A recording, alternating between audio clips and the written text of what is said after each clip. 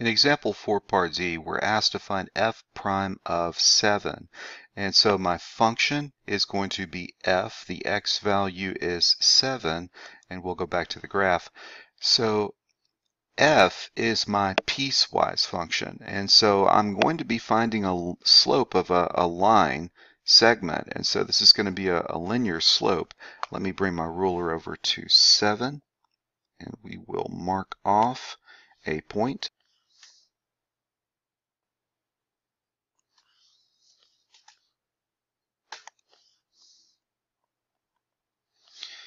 And all I really need is one other point to delineate since my slope is constant. So we can see here that my delta y is going to be -1. So I'm falling, so it goes down 1, and I'm running 2. So down 1 over 2.